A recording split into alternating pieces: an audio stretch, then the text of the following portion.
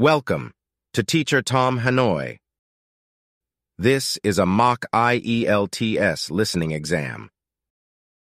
You will hear a number of different recordings, and you will have to answer questions on what you hear. There will be time for you to read the instructions and questions, and you will have a chance to check your work. All the recordings will be played once only. I repeat, all the recordings will be played once only. The test is in 4 parts. At the end of the test, you will be given 10 minutes to transfer your answers to the answer sheet. Good luck. Now turn to Part 1. Part 1. You will hear a man called Tim and a woman called Laura discussing preparations for their holiday. First, you have some time to look at questions 1 to 6.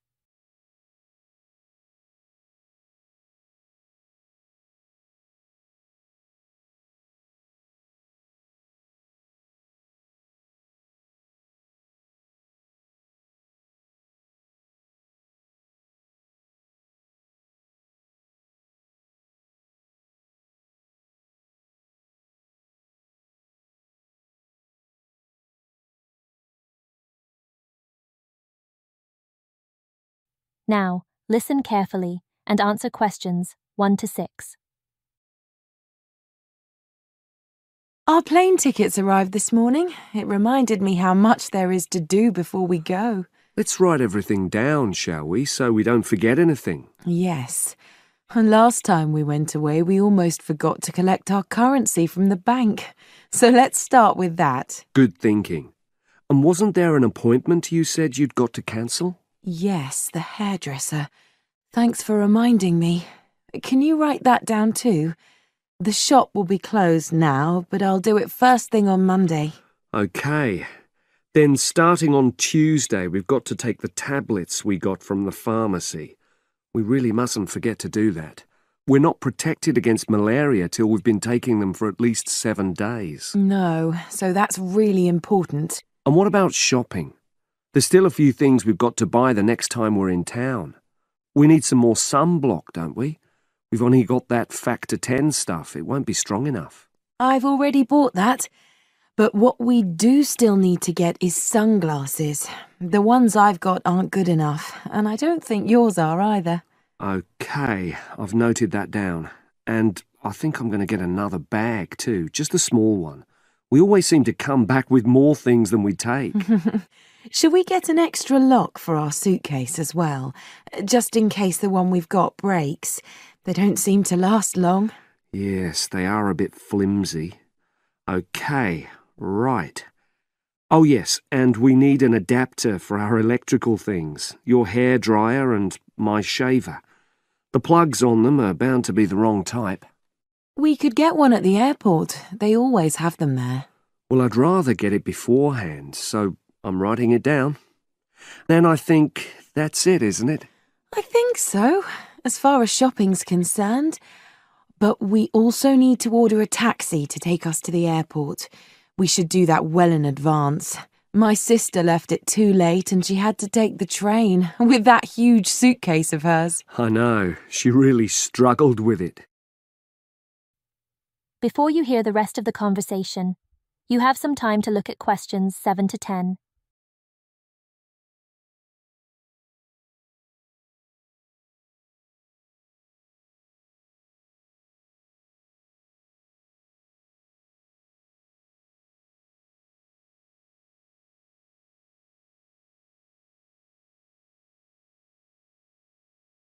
Now, listen carefully and answer questions 7 to 10. Now, let's see. Your mother said she'd come in regularly while we're away, so what do we want her to do?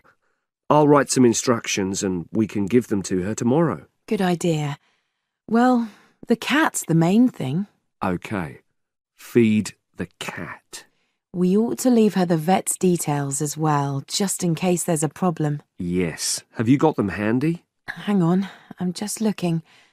Yes, his name's Colin Jeffrey. Is that spelt with a G? Actually, it's Jeffrey. Quite an unusual spelling, isn't it? And his number? 077 594 128.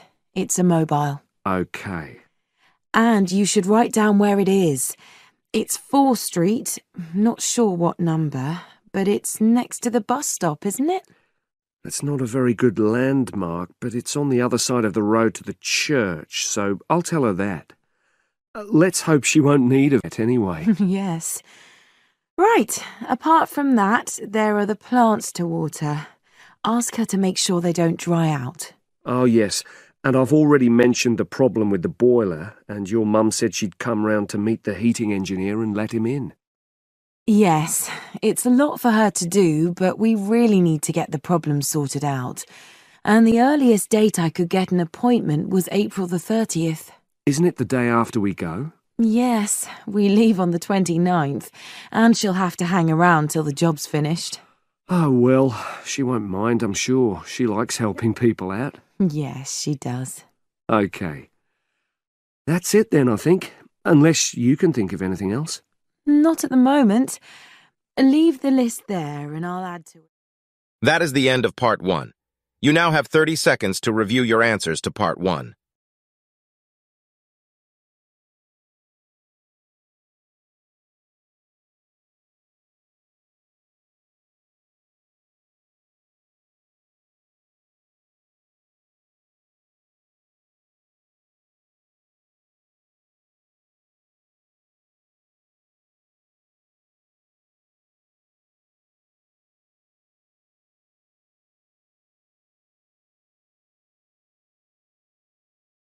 Now turn to Part 2. Part 2. You will hear a talk on the local radio about a short film festival in the town of Adborn. First, you have some time to look at questions 11 to 16.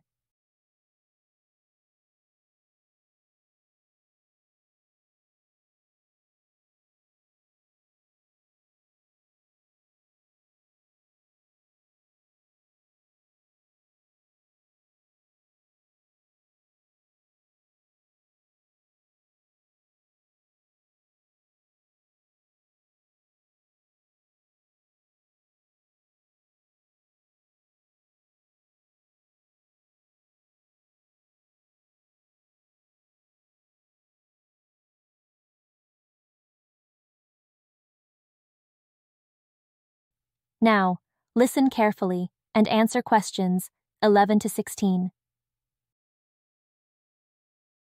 Today we're pleased to have on the show Fatima Johnson, who is the organiser of the Adborn Film Festival. Welcome, Fatima. Hello. Can you tell us a bit about the background to the festival and what it brings to the town? Well, the festival was started in 1996 by the then Mayor of Adborn, Joanne Smith. She wasn't a filmmaker herself. She'd actually been a very energetic tourism development officer for many years.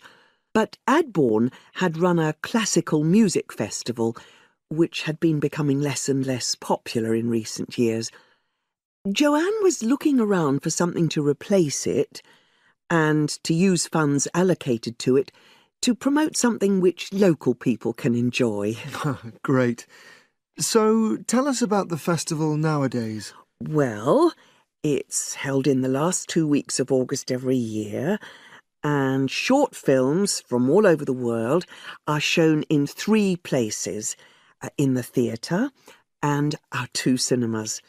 Several films are shown in one performance, and the whole thing lasts about 90 minutes. Tickets are very reasonably priced. Under 12s used to get in for 50p, but now we charge just £1, which is still very good value. £1.50 for students and £2.50 for everyone else. Performances are advertised all round town and also on our website, www.adbornfest.com. If you're interested in attending any performance, you can buy tickets online, of course, and you can also get them in the library, which is right next to the main shopping area. I'm afraid this year tickets are no longer available from either of the 2 cinemas because of restricted opening times. I understand you also run a film competition? Yes, for under 18s. We have a different theme every year. Last year, for example, the theme was Future Planet, and the winner was a 10-minute documentary encouraging youngsters to be more aware of environmental issues, focusing on getting school kids to cycle to school instead of going by car. This year, the theme is Sporting Nation, so there'll also be lots of ideas to choose from. Now, we're always on the lookout for new local talent, so if you live in the Adbourne area and are under 18, you should have a go. We have an excellent prize every year donated by local businesses, shops, hotels, etc. This year, you can win a high-spec movie camera worth over £800. Application forms are on the website, and the deadline for sending in your film to enter the competition is the last day of July. It's May now, so you'll have the whole of June to be working on it. Now, you have some time to look at questions 17 to 20.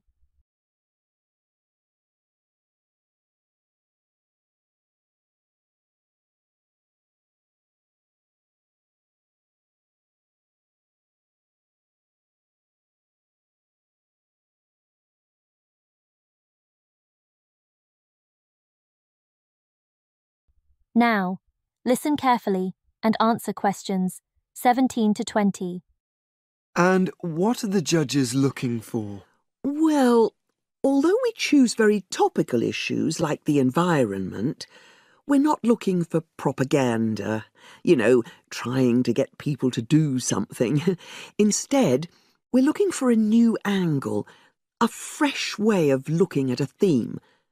And of course, because it's a short film festival, it's not really about a fully worked story with well-rounded characters. It's more about good photography, conveying things visually. And who judges the films? A panel of 3 people who know a lot about film. We've used the same judges for many years, and we're very happy with their expertise. One thing we probably will change next year, though, is we want to add another class and another prize for older filmmakers. We'll keep it at a maximum of 10 minutes, though. The length works well for our festival. We also want to use different venues for the film shows, such as community centres and at least one school. It might make performances more accessible to a wider audience. We did explore the possibility of having late-night showings, but that's unlikely to happen in the coming year. So, as I say, if anyone's interested in submitting a film for our competition, go onto our website and you'll be able to access everything. That is the end of Part 2. You now have 30 seconds to review your answers to Part 2.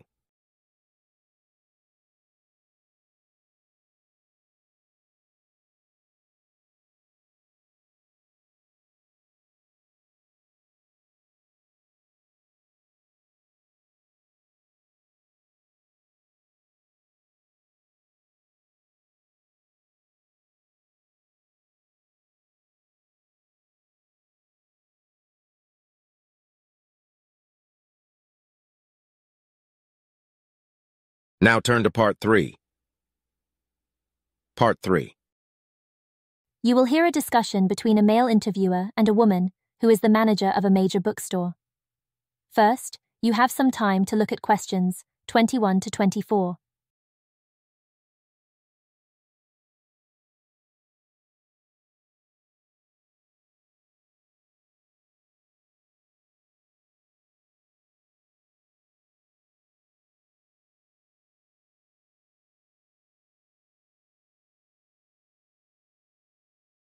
Now, listen carefully and answer questions 21 to 24. The start of a new academic year is a challenge for booksellers. Lee Rogers talks to one major bookstore manager.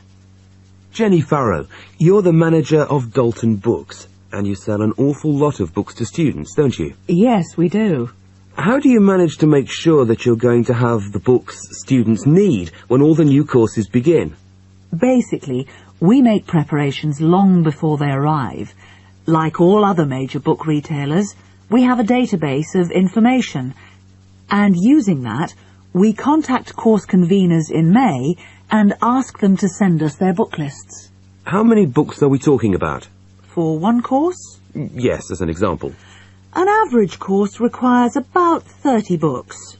We ask lecturers to indicate whether a book is what we call essential reading, get it, or whether it's what they would term recommended reading, or whether it's just a supplementary text that they tend to refer to as background reading.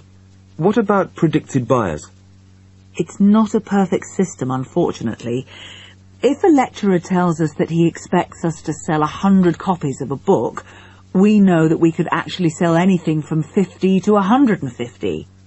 That's why in practice, when it comes to ordering, it's a lot safer to go by the previous year's sales figures, if that's possible, of course, if we've sold the book before. We also build other factors into the equation, including the type of course that the books are for, the student's year group, and a measure of our own judgment. And these criteria make a fairly accurate guide? As accurate as we can be, yes. Now, you have some time to look at questions 25 to 30.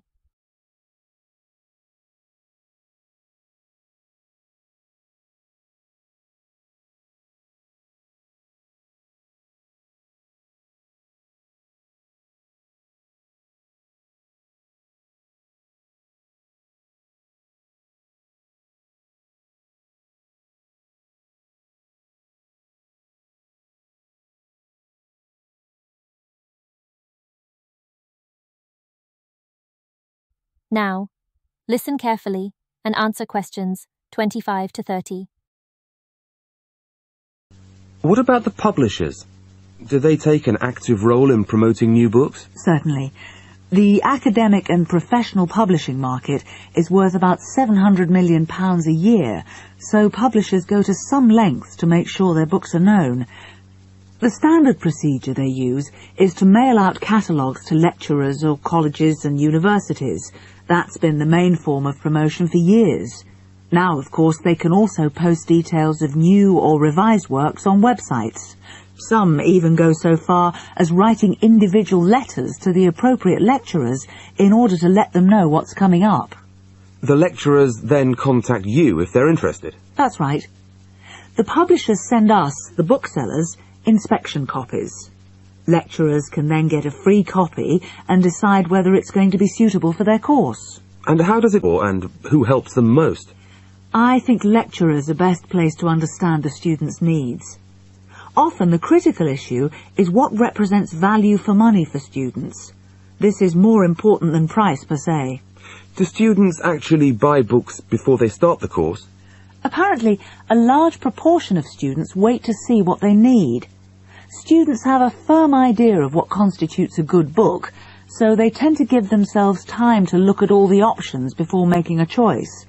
They tend to go for books that are clear and easy to use. Often, the texts that their lecturers recommend turn out to be too academic and remain here on our shelves.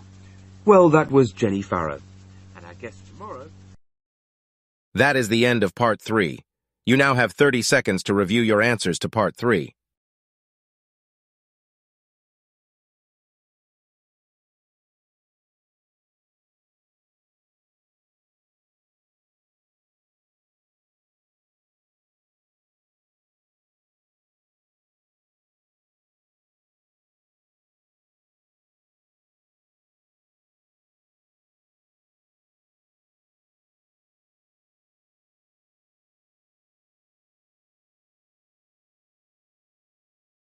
Now turn to Part 4. Part 4. You will hear Rebecca Bramwell, an artist and illustrator, giving advice on how to get your first job or commission as an artist. First, you have some time to look at questions 31 to 35.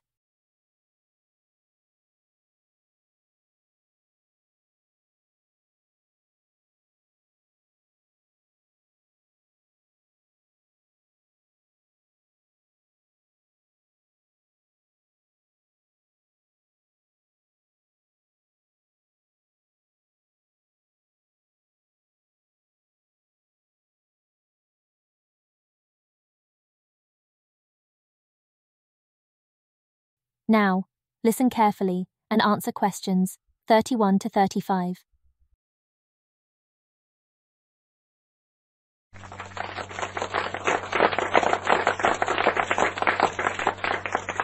I'd like to introduce Rebecca Bramwell, an artist and illustrator who has come along today to talk to you all about getting your first job or commission as an artist.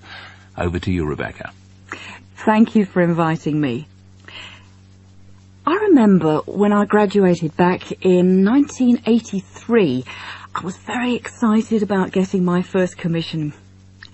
My degree was in fine art, and I'd worked long and hard to get it. I was an enthusiastic student, and I never found it difficult to find the incentive to paint. I think as a student you're pushed along by fellow students and tutors, and the driving force is there. However, when you leave college, you find yourself saying things like, I'll have one more cup of coffee and then I'll sit down to work. I hate to admit it, but I say it myself. Finding the inspiration or getting the right paper that's a problem. It's you. In my view, there are a number of reasons why this happens. It's a real challenge making a decent living as a new artist. You have to find a market for your work. Often you work freelance and need to take samples or portfolios of your work from place to place. These experiences are common to a lot of professional people. But artists also have to bare their souls to the world, in a way. More than anything, they want praise. If people don't like what they create, then it can be a very emotional and upsetting experience hearing them say this. I began to realise that these problems were preventing me from having a career in art, and so I decided to experiment. I was a painter, but I started to dabble drawing pictures for books, cards, and this offered me the opportunity to become more emotionally detached from my work. I was no longer producing images from the heart, but developing images for a specified subject, taking a more practical approach. I began to develop a collection of my illustrations, which I put into a portfolio and started to carry around with me to show prospective clients and employers. But it was still tricky because publishers, for example, want to know that your drawings will reproduce well in a book. But without having had any work published, it's hard to prove this. Having a wonderful portfolio or a collection of original artwork is of course a first step, but what most potential clients would like to see is printed artwork, and without this evidence, they tend to hold back still when it comes to offering. Now, you have some time to look at questions 36 to 40.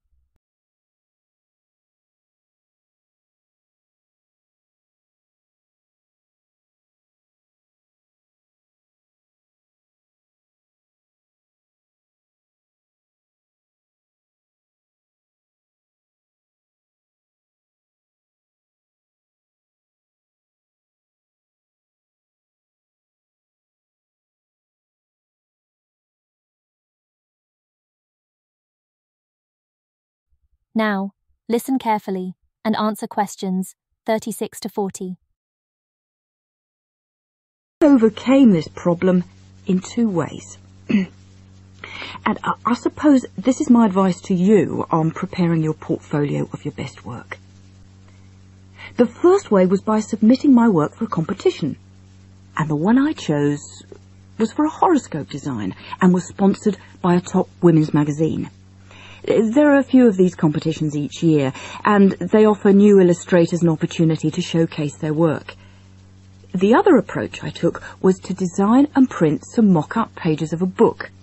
In other words, I placed some of my illustrations next to some text in order to demonstrate how my work would look when it was printed. Perhaps I was lucky in that I had taken a degree that provided me with all-round creative skills so that I could vary my style and wasn't limited to a certain technique. Now, I think that is important. The art world and many other creative fields do try to pigeon this with an accompanying label. Now, I think you should try to resist this if you feel it happening to you. If you don't, you'll find it difficult to have new work accepted if you try to develop your style at a later stage in your career. Nevertheless, when you start out, and particularly when you're going for an interview, it's important not to confuse people by having a lot of different examples in your portfolio. One remedy for this is to separate your work into distinct categories. In my case, I did this by dividing my design-inspired illustrations from my paintings. It's then easier to analyse the market suited to each portfolio, such as magazines, book jackets, CD covers, etc. Working under two names is also useful, as it clarifies the different approaches and offers a distinction between them. For artists to be recognised in anything other than the pigeonholes that they've been placed in, well, luckily these barriers are slowly being demolished. So I really do... That is the end of Part 4. You now have 30 seconds to review your answers to Part 4.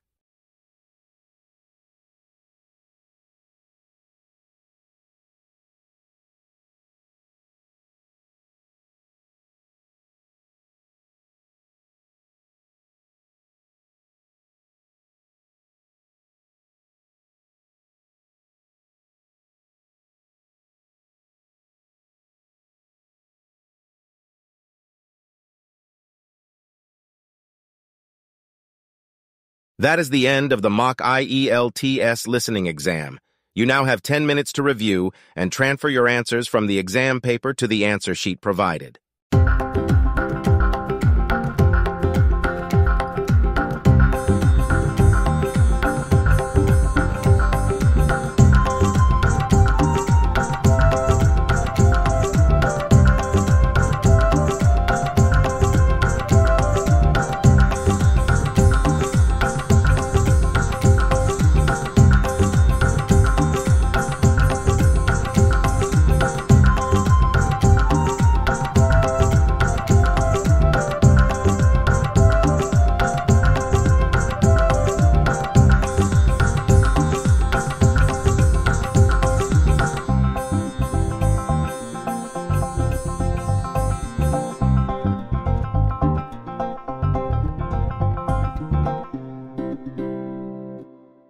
Thank you for your attention.